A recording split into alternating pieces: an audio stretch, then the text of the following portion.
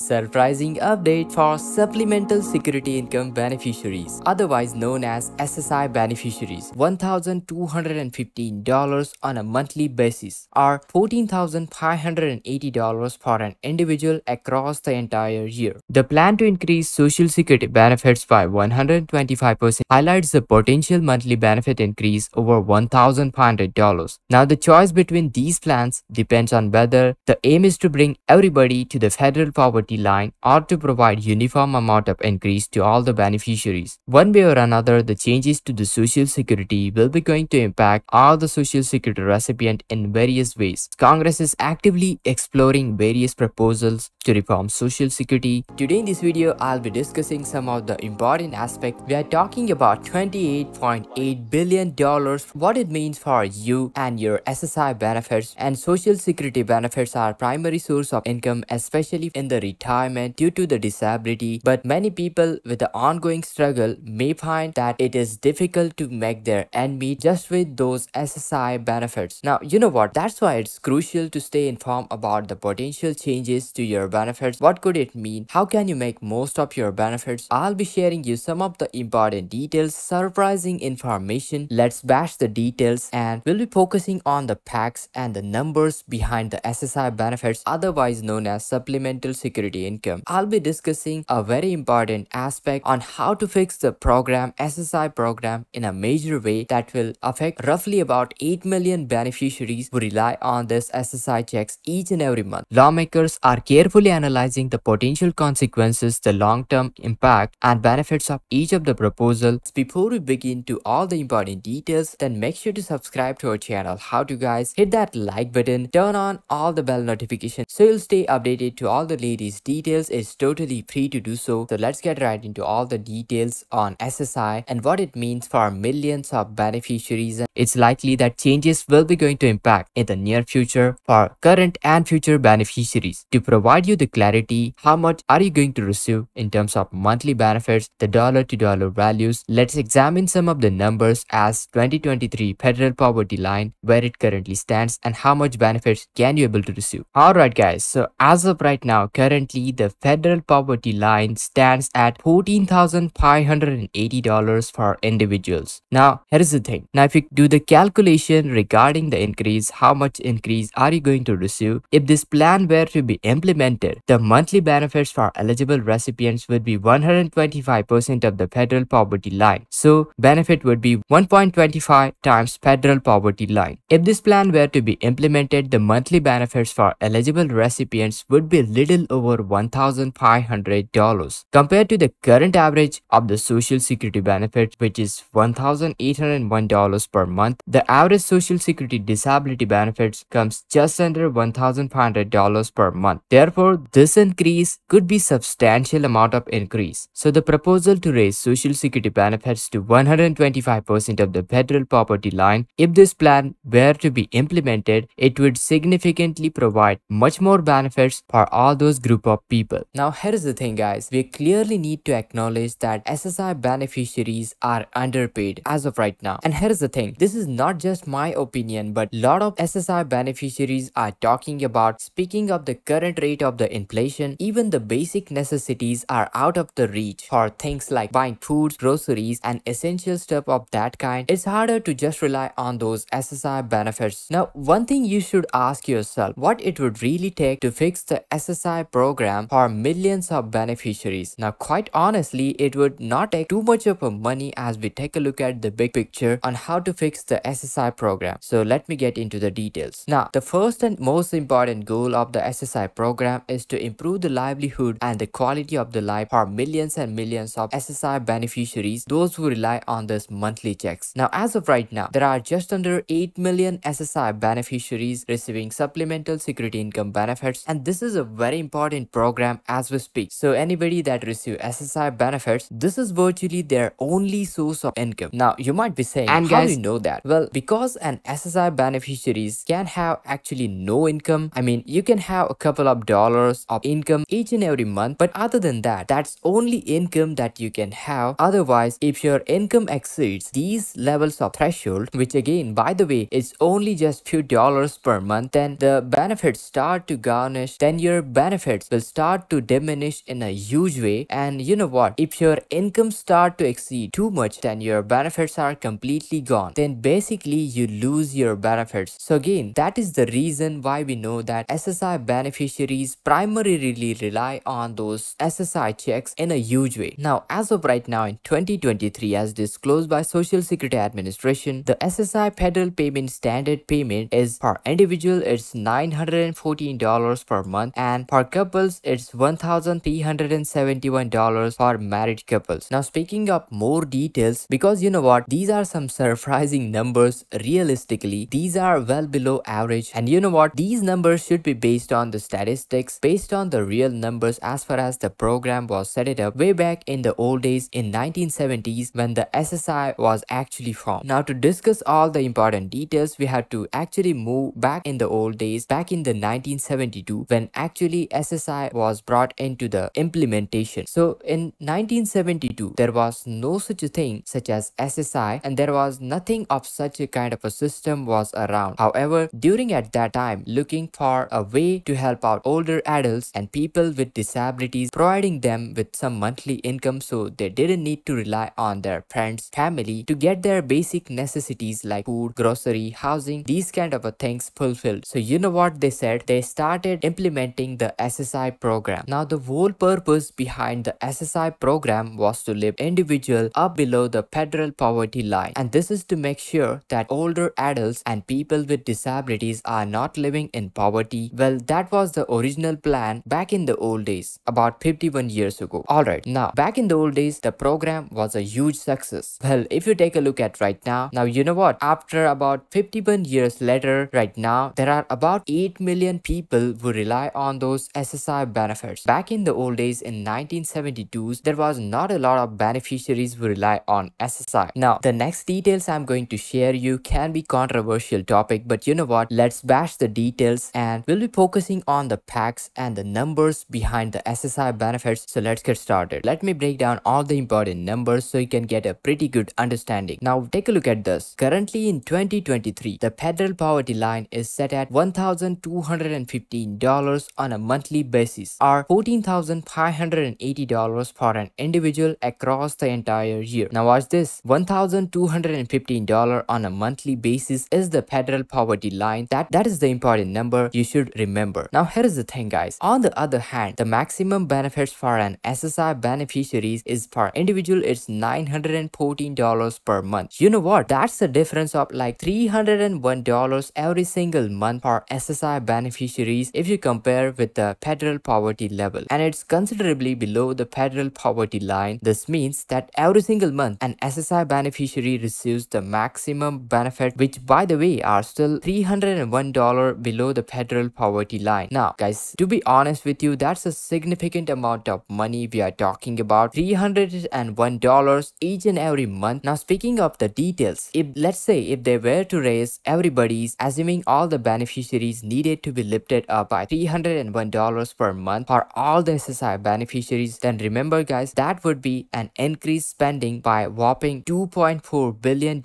per month. If they just want to increase those benefits to the federal poverty level for all the SSI beneficiaries, it would be around $2.4 billion per month extra spending. Now I'm being sarcastic here because you know what, $2.4 billion is literally nothing when it comes down to the federal government. It's practically a very less amount of money for the government. Now to put this in perspective, lifting all 8 million beneficiaries of SSI by $301 per month, well, this would cost an extra $2.4 billion on a monthly basis for the government, and of course over the course of the entire year it would cost $28.8 billion to lift all those beneficiaries receiving SSI benefits from the current levels of the maximum, which is $914 per month, up to the federal poverty line, which is $1,215. So they need to raise $301 every single month for all 8 million beneficiaries. $28.8 billion per year may not seem like a lot of money for the government, but it's really not when it comes down to the federal government. Here's the thing, guys. Every year, Congress passes millions and trillions of packages,